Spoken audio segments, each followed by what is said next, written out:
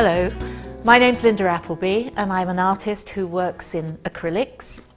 And what I want to do on this DVD is to help you bring that wow factor that you see in the landscape back to your studio and onto a canvas. Just going to start with a bit of the yellow.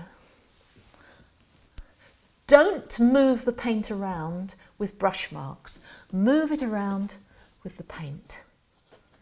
As I mentioned before, you don't want brush strokes. You want the colour to be doing, the water and the ink to be doing the work for you, but you've got to help it along a little bit.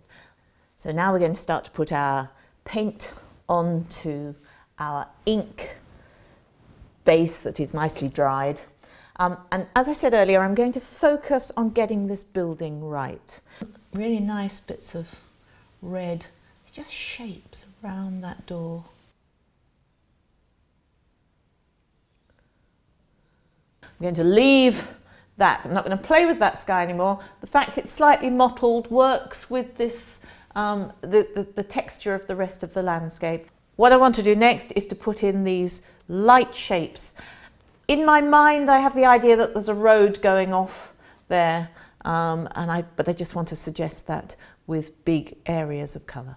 As far as I'm concerned, there's my message about a hot day in the Australian outback, and I hope that's conveying that message to you.